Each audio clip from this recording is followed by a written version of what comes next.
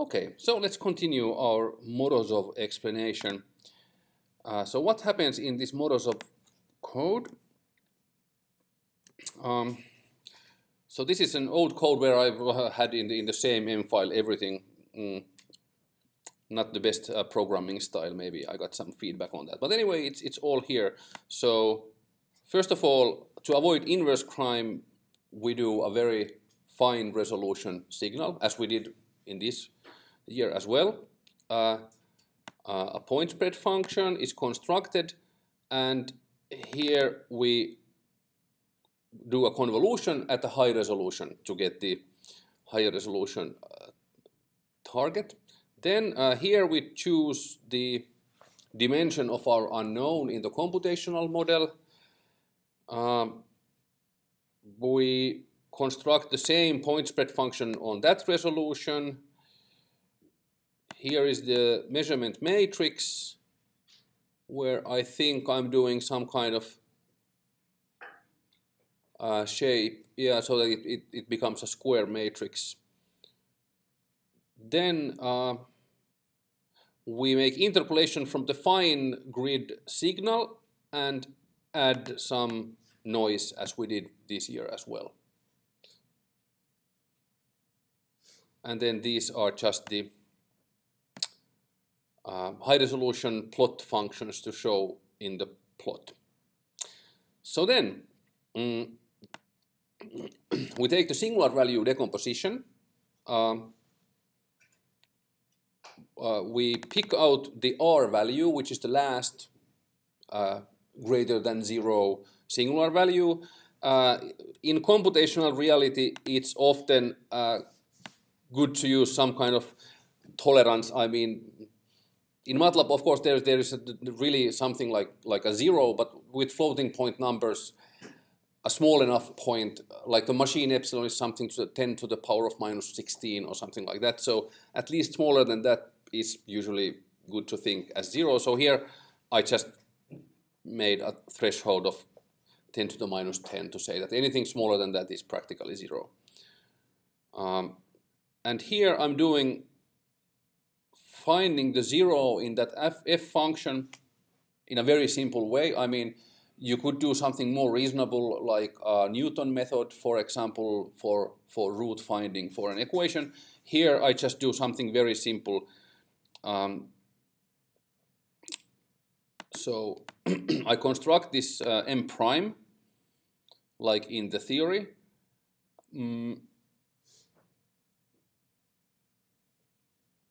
Here I compute the minimum and maximum for the assumption we had. Remember, we had okay, I should open the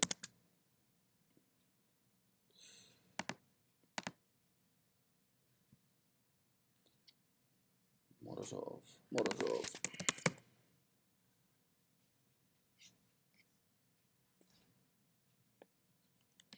Remember this one. There was a norm of m as a maximum and norm of projected m as a minimum. And the projection should be to the subspace co-kernel of the matrix A. And how do we do that? So actually, the projection to the co-kernel is the rest of the elements in the matrix M prime corresponding to those singular values that are 0. That's how to pick out that part. So then we are actually checking for the assumption here that our noise level should be between these values, as the theorem says. And if we go through this one, then we should be sure that there's a unique 0 for the function we are looking at. And then this is the simple and naive way of looking for the 0. I'm just taking a lot of quite a fine evaluation grid, and I just evaluate our function at all of those points.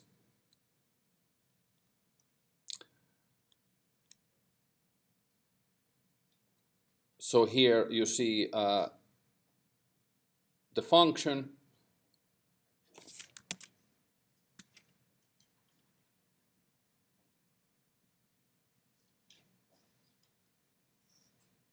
So we are looking for the zero of this function right here. And here's the first term and the second term, and then we are subtracting the noise level squared. So that's the function, and it's extremely simple. I just evaluated in so many points, and then here I'm just taking the minimum of the evaluation point indices that still has the function greater than 0. Very primitive. I'm sorry for all the numerical analysts out there. This is so naive. One could, of course, do a Newton method or something more reasonable, which actually was an exam problem some of these years. Who knows? It might be again. We'll know later today. And then, so then we have the alpha.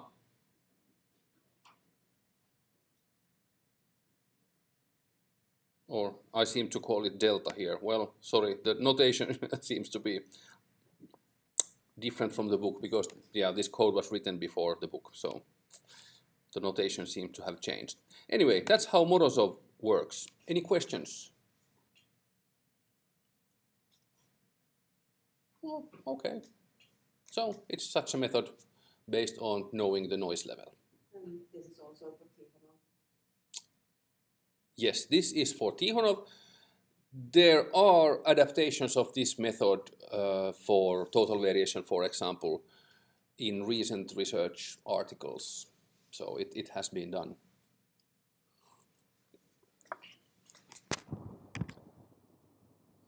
So then let me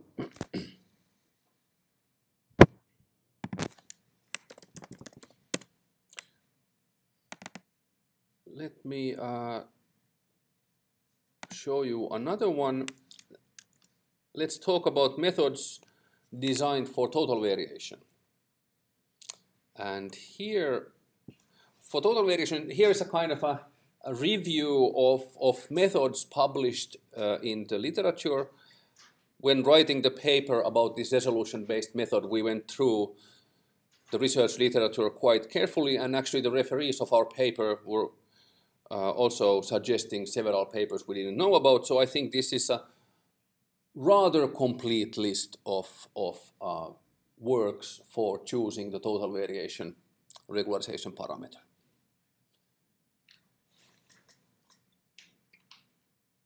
And I think today I will mention the S-curve method done in our team and the resolution-based method, which I talk about next.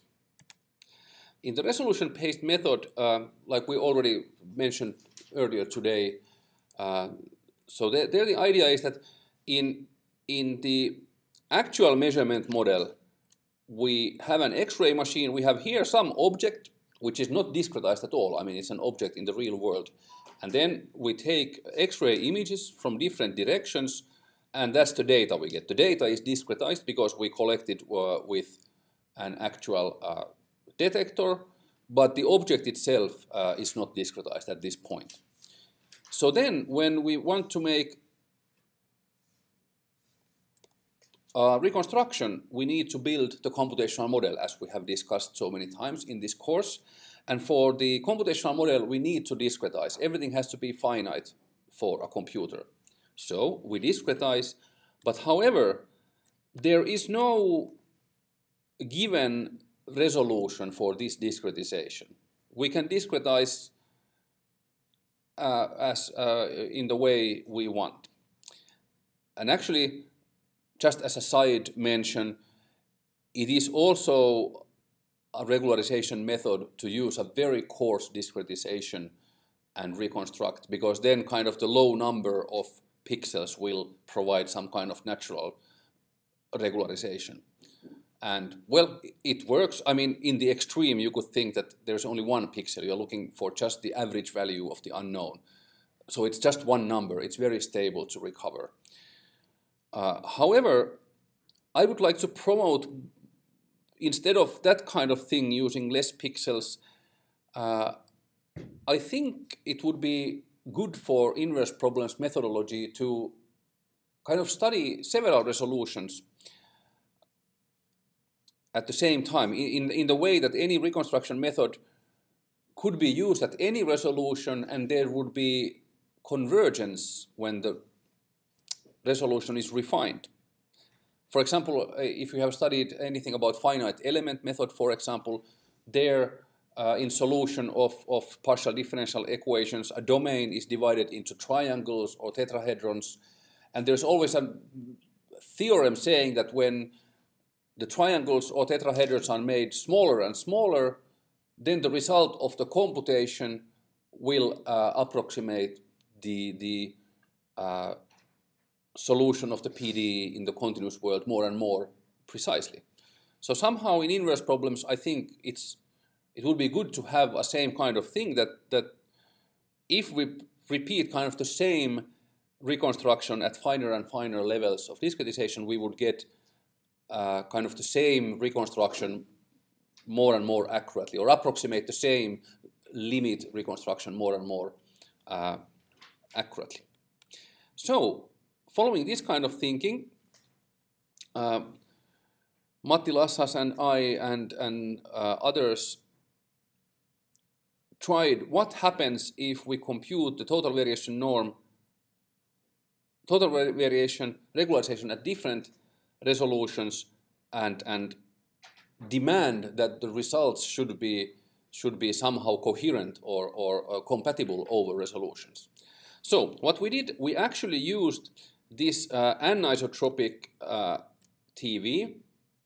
First, actually, because of convenience of coding, like we saw in this course, it's kind of nice to use this horizontal difference and vertical difference matrix. Then we can use the quadratic programming approach easily and stuff like that. In this project, it turned out that the proof we made actually also works only for this so-called anisotropic formulation like this. Then we actually have to take this kind of 1 over n term here when we use a discretization of n by n pixels in the unit square. The unit square, well, from 0 to 1 x coordinate, 0 to 1 y coordinate. So this sum here is taken over both horizontal neighbor pixels and vertical neighbor pixels. So this is kind of a discrete anisotropic total variation penalty term here. But we need this 1 over n to make the result compatible over resolutions. Why? Let's see. So in the continuum case, in the actual unit square in R2, we are dealing with this kind of a formula. And discretely we do this. So what is the relationship between these two? So if you look at, for example, the derivative with respect to the x1 variable, and we do a simple difference quotient here for the derivative, and then we discretize the integral by just the simple midpoint rule. So we need the area of a pixel when discretizing the integral. This is the area of the pixel, and this 1 over n here comes from just the difference quotient for the discrete derivative or finite difference. So this 1 over n here will cancel one of these 1 over n's here in the two-dimensional case. So that's why it's important to have this here. I emphasize it because in our team now several people have implemented this method, and I think every person has first forgotten to put this in. So I try kind of keep it up. So then, let's look at this method for the walnut data in 2D. So as usual, if we have too small parameter, we start to see some noisiness in the reconstruction. And if we have kind of good alpha value, then we get this total variation type look with roughly piecewise constant things. And then if we take too large alpha, then our reconstruction starts to be kind of not so useful. So now let's look at these 3 alpha choices over resolutions. So for example, here, this is at the using the too small alpha, and now we compute with a coarse resolution, medium, and finer resolution, and we kind of see that the noisiness seems to be increasing when we go to finer resolution. Then here we have alpha to be the so-called good value for alpha, and it kind of seems that our reconstruction is looking the same regardless of the resolution. So we kind of see the desired convergence towards a limit, maybe. And also for this one, it's a useless reconstruction, but however, it seems to be independent of resolution, or somehow there seems to be a well-defined limit for this guy. So now, a little bit similar to the L-curve method, we computed reconstructions with many alpha, starting from small and going to bigger ones. So quite a wide range of alpha values. And then we computed for each reconstruction, we computed the reconstruction at the coarse, medium, and fine resolution. So a lot of computations. This is a downside of this approach. We have to compute so many reconstructions. However, if we just do it and then compute the total variation norm of each reconstruction, those are the numbers here. We see that for too small alpha, the total variation norms of the reconstruction are not the same. So they start to grow because of the noisiness. And then there seems to be this kind of suitable alpha value, in this case 1. And then we see that these values are roughly constant, not completely the same, but roughly constant. And it seems to be for all alpha bigger than this threshold value. So somehow the intuition here goes that we take the smallest alpha that still gives stable TV norms for the reconstructions. Stable under changing the resolution. Well, if we add noise, we see a similar story with these reconstructions, and quite intuitively we see that we have to take a little bit bigger alpha to ensure that these total variation norms stay independent of the resolution. So we have this kind of intuitive thinking here. It seems to work nice. We've tried this for many examples, and it seems to work nicely. But there's a strange thing that we actually can prove. So we wrote this kind of proof considering the continuous case where we are actually working on function spaces, so no discretization involved, and using this kind of the anisotropic TV norm. And then we could prove that actually when we work with the discretized guys and look at so these SJ guys are kind of the same functional here, but restricted to the piecewise constant pixelized functions. So actually we could prove that these total variation norms should converge for any choice of alpha. So there is a little bit open question still, what is going on in our computation here, because the theorem says that for any alpha, these numbers should converge. So now the question is, will they converge if we compute with finer and finer resolution? So do we just not yet see the convergence because we are so coarse in resolution still? Or is it so that the ill-posedness of the problem prevents us really to compute the actual? So are these numbers wrong, inaccurate, because of numerical instability? We don't know. So this method is still a little bit heuristic in that sense. But so far, in many applications, it has been working quite nicely.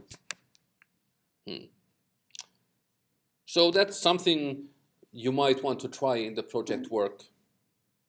Maybe at least it's a possibility to try these. And then there's also,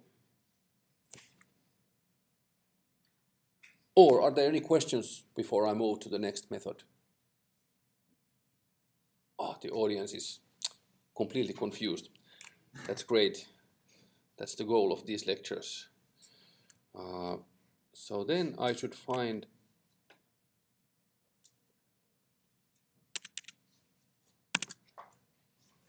okay, let me see.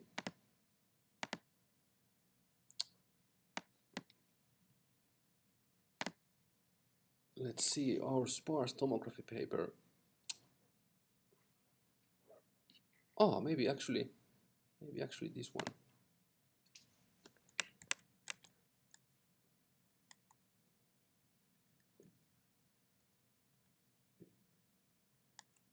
So this is the so-called S-curve method, S for sparsity, and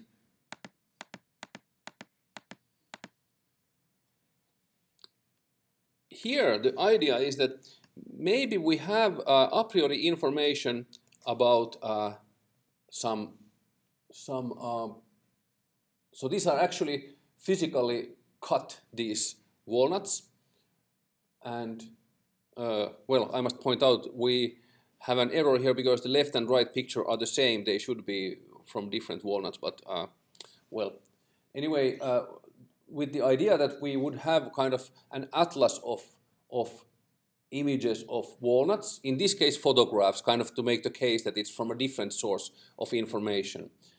So we could make, if we have this kind of images for a bunch of walnuts cut in half, we can take the wavelet transform of the photographs and see how many of the wavelet coefficients are non-zero.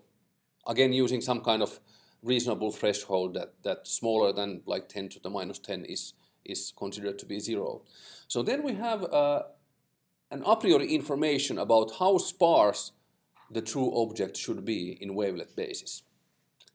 Having this one number, it's just one number, the percentage of non-zero wavelet coefficients. Then we can take a bunch of alpha values, bunch of regularization parameters here in the horizontal line, compute total variation, wavelet, well,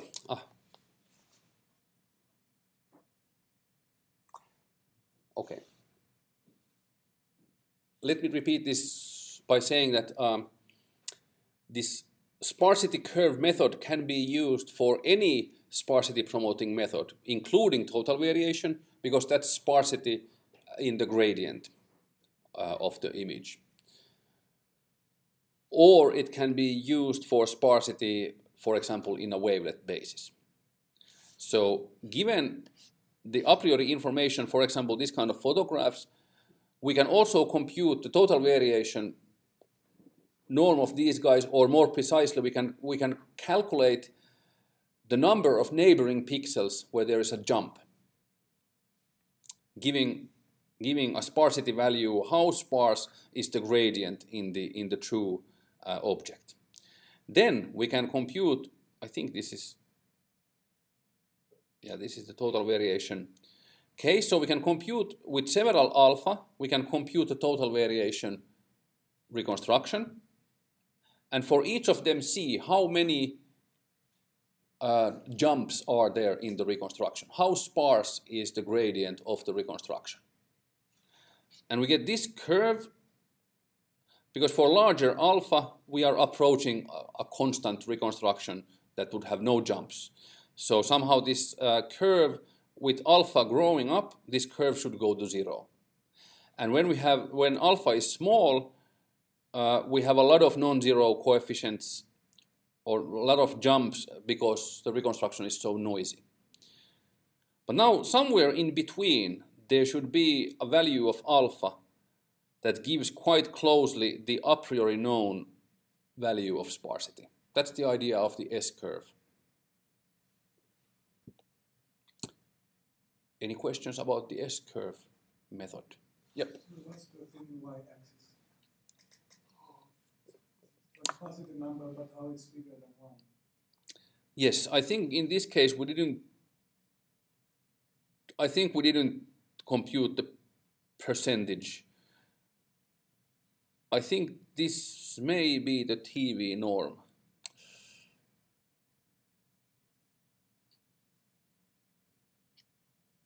Which is maybe not completely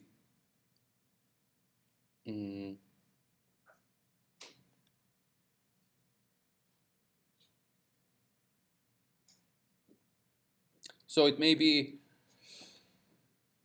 that this picture is not completely matching what I just said. That being confessed, I would say that this computation could be done by having the y-axis being just from 0% to 100% and measuring how many of the neighboring pixels have a jump. Again, using some threshold, what is considered to be 0 and what is considered to be more than 0.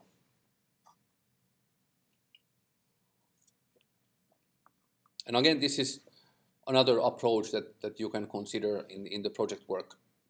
If you are using total variation or wavelets, this kind of sparsity approach is quite a good option for choosing the regularization parameter. Yes. I kind of missed this point. So what can you just explain? Yeah. Briefly. I can. So if we are using sparsity promoting regularization, like for example wavelet sparsity, like we did, which we know that in the end the reconstruction will have a large part of the coefficients exactly 0 and a small part non-zero. That's the idea of sparsity. But also total variation can be seen as sparsity promoting, because there in the total variation what we minimize in the penalty term, there is the gradient of f and one norm, and this one norm promotes sparsity, meaning that only in a subset of neighboring pixels in the reconstruction there will really be a difference in the pixel values. So now if we are using a sparsity promoting reconstruction method, I think it's natural to think that also our a priori information is about sparsity.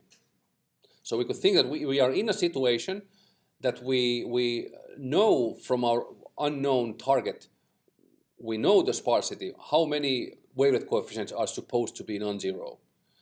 Such information maybe we can get from an atlas of images of true objects, not exactly the one we are measuring, because that wouldn't be really the inverse problem, but maybe if we have similar objects available and we can analyze from there what is the expected level of sparsity.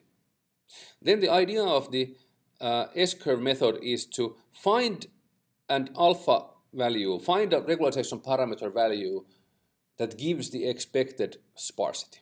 Okay. And how to do it is to draw this curve to choose many alpha values in the x-axis.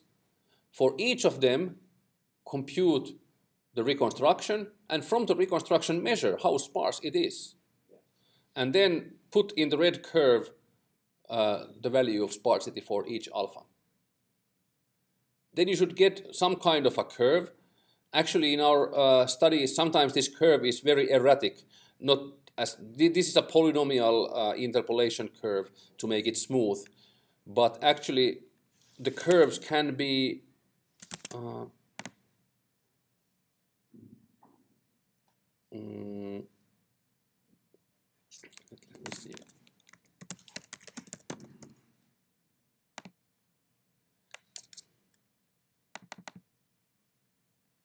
Basically, we just pick the alpha that gives us to the y-axis the correct sparsity. Yes. Yeah. I wonder, did we have here? It doesn't matter if it's not like S or it's just the name of it, because it looks like S. No, this S doesn't refer to the shape of the curve at all. Yeah. Yeah. Not S. Yeah, not S. In the L curve method, the L is about the shape of the curve. In the S curve, it's not. And for example, here you see this is a wavelet-based reconstruction using the S curve method. And here you see we have quite a erratic curve here. And in the y-axis here, it's actually the absolute number of non-zero coefficients. We didn't compute the percentage. So we know a priori that this is how many non-zero wavelet coefficients we should expect.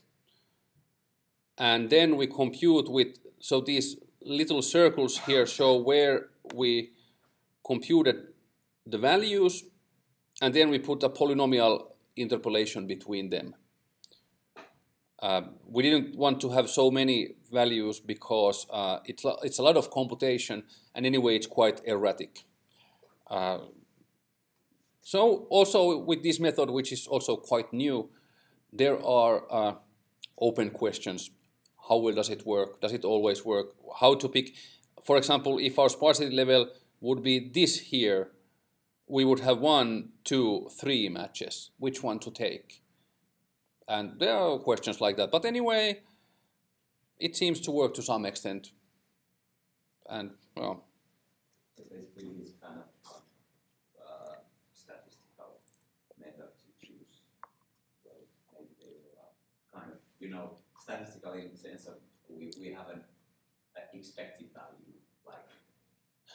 some, yeah. We first collect some statistics how much usually there is. Like, Yes. Yeah. I would say, yeah, it's a statistical method in that sense.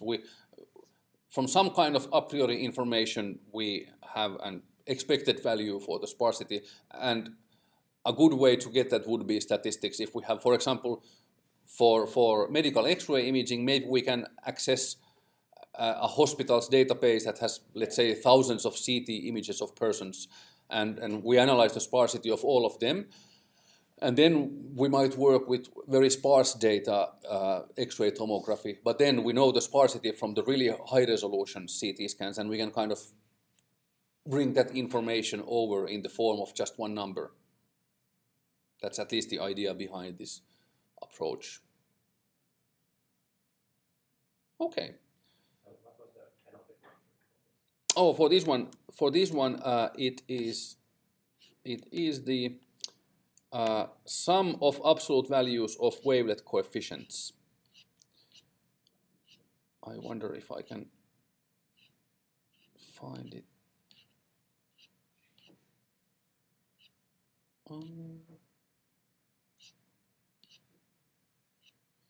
Maybe it's more in the beginning.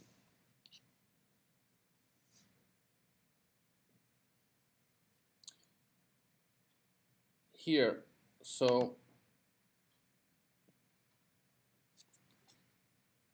this is the data discrepancy term as usual, and then we have regularization parameter, and then we have just a sum of absolute values of wavelet coefficients. The b minus 1 here means wavelet transform.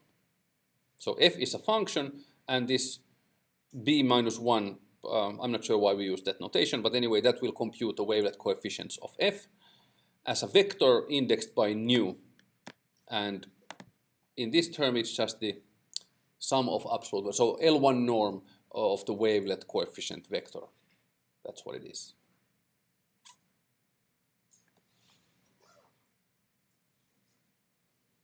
Okay, so we went through 4 different methods for regularization parameter choice.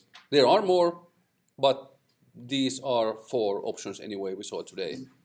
And in the project work, this is one thing to think, even in the first phase of your project, kind of think which method would you like to use. And you could kind of read a little bit about them and see if it appears suitable for your target and data type and idea. Okay, thank you very much, and see you next Wednesday.